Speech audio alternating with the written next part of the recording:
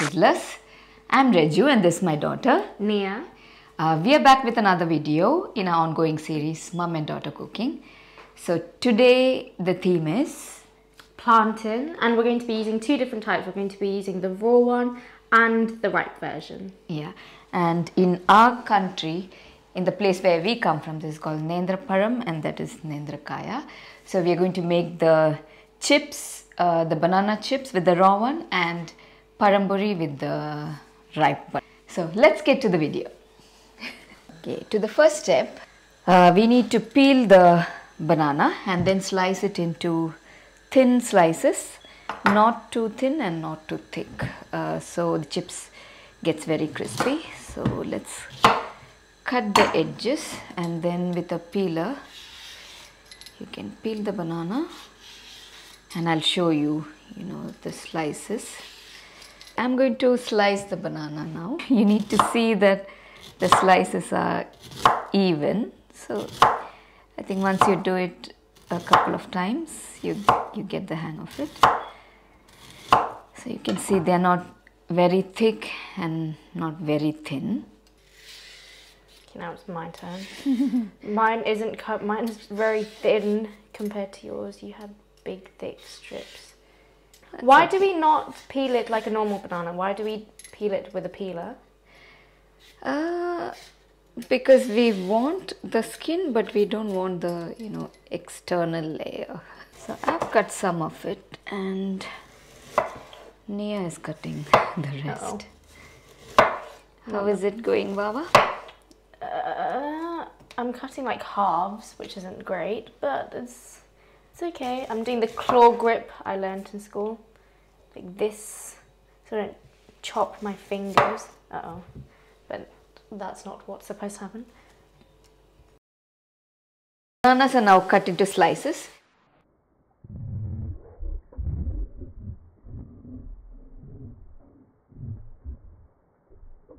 The banana chips are now cooking.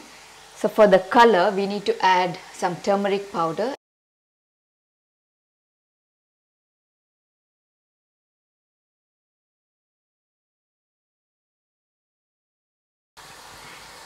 The chips are frying well.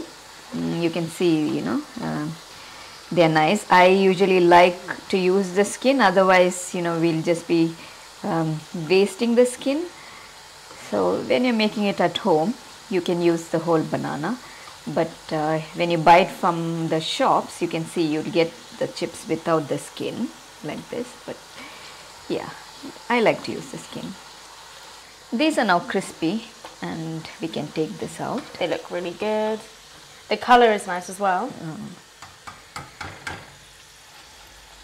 I'll add the next batch, and then while that is cooking, we can do the paramburi. So while the raw banana chips are cooking, we'll make the batter for the paramburi or the ripe banana fritters. So I've taken 2 cups of plain flour. You can take even maida, and we can add sugar based on how sweet you want it to be. If you want it to be very sweet, you can add more sugar, but I'm going to add a medium level. So I'm adding at least 3 tablespoons and 1 tablespoon rice flour to make it a bit crispy, and a small pinch of salt. To this mixture, we'll add some water, and this batter has to be like a runny consistency. So I'm going to use a blender to mix this. You have to mix the flour and water. So I'm going to use a blender. The paramburi batter is now ready. You can see the consistency. It's a bit watery. Yeah, so this is the consistency you need.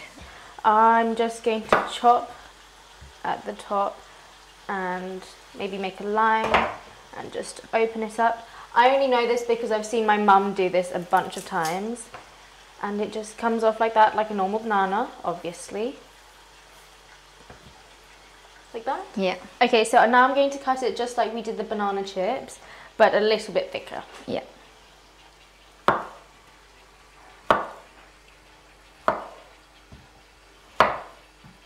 Uh-oh. Ah.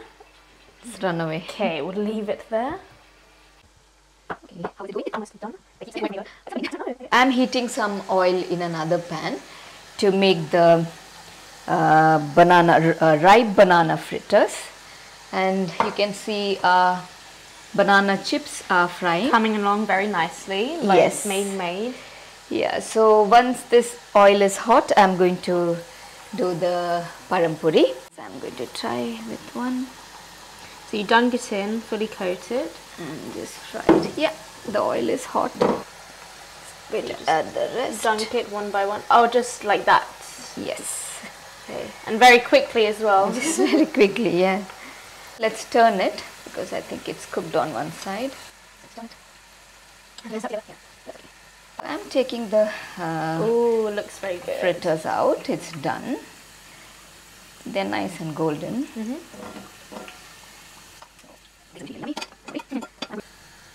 Next batch is already in the making.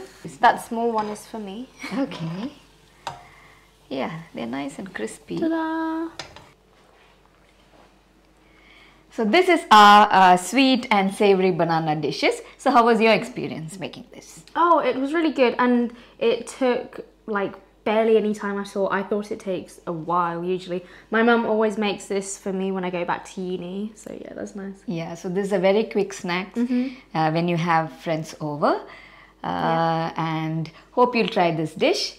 And we'll be back with another dish very soon. Until then, like, Share, and subscribe. subscribe. We'll see you in the next video. Bye.